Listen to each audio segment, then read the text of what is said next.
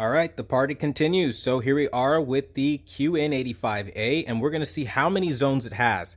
Now, you're going to need to pull up the service menu, but long story short, you're going to go to dimming right here. As you guys see, 36 by 16 right there, and that gives us a grand total of 576 local dimming zones with the mini LEDs.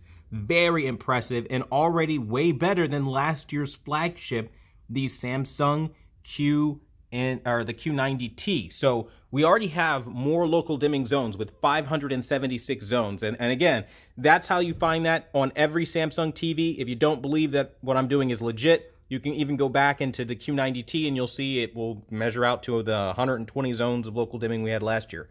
So a little fun fact, you can do that using this menu. Now, to access this service menu of sorts, this hidden menu, all you're literally going to do, I'm going to turn on my flash here, is you're going to have one of these remotes, the OG classic remotes. You're going to type mute 182 power.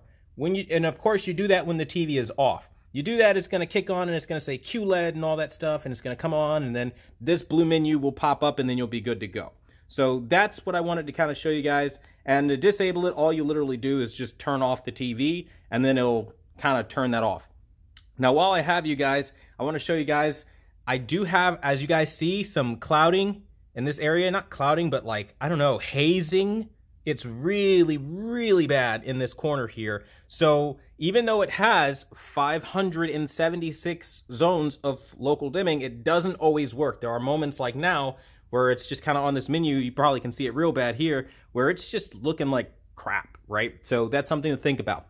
Okay, so now that we did that, we also want to make sure we get our extra picture modes available for usage. So in this same mode, we're going to go to SVC. We're going to go down from SVC. Once I click select, we're going to go down into other setting. Once we select other setting, we're going to go to expert, or sorry, I lie. We're not going to go to expert. We're going to go down to, got to remember where it is again. I believe it was expert actually, yes. And then it's this right here, the N/D80J.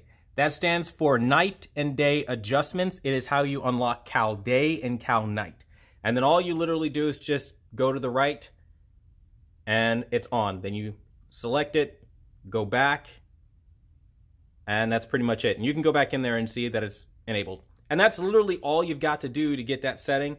It's really, really cool, very, very handy, and it will give you 2 extra modes to create your custom settings for without having to hook up Calman or all that other stuff. So just again to recap, if you have one of these OG remotes, if you don't, you can go on Amazon, you can pick them up. They're really cheap. You can find just type in Samsung basic remote. You just need one with the buttons and the numbers. That's really all you need. Anything basically should work as long as there's signal picking up. I've had this remote, by the way, since 2013. This belongs to my Samsung FH6030, that far back. So literally anything from that time period onwards with this layout will work.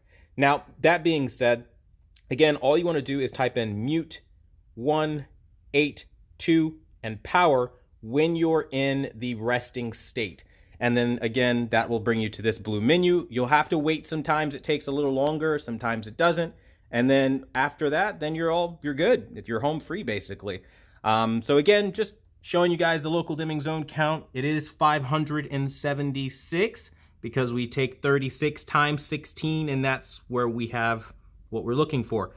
Now, obviously don't include the 04. You don't need that, just the, the zone count right there. So hopefully this helps you guys out. I want to thank you guys so much for watching the #1 brand in honesty. And until the next video, see you guys later.